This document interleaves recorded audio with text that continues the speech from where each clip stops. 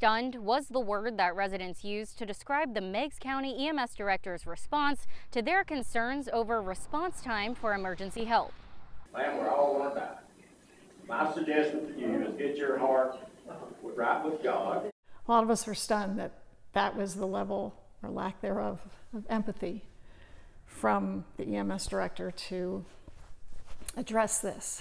We've told you stories about families who've had to wait more than an hour for an ambulance to arrive at their home. We've had 2 deaths in the northern part of the county. Nadia Oliver says even her family has seen the consequences of what she calls a lack of resources from the Meigs County Emergency Services. My husband had congestive heart failure, and I knew that they couldn't get here in time. So she drove to Sweetwater Hospital rather than wait for EMS to come to them.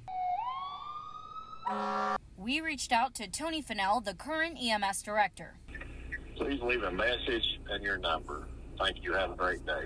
He told us he was at a conference and never responded to our questions.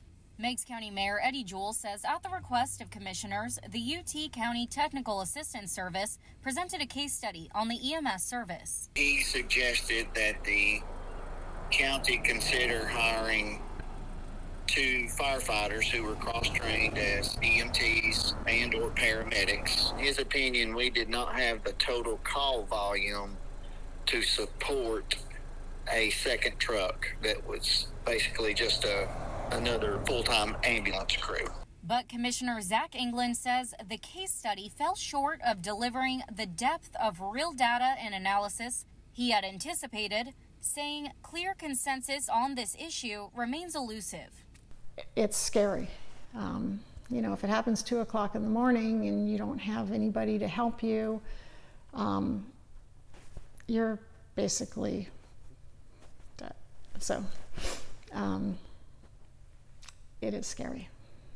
Commissioner England says they are currently working to find a suitable company to provide third-party data to address EMS response time. Reporting in Meigs County, I'm Jordan Karnbach, News Channel 9.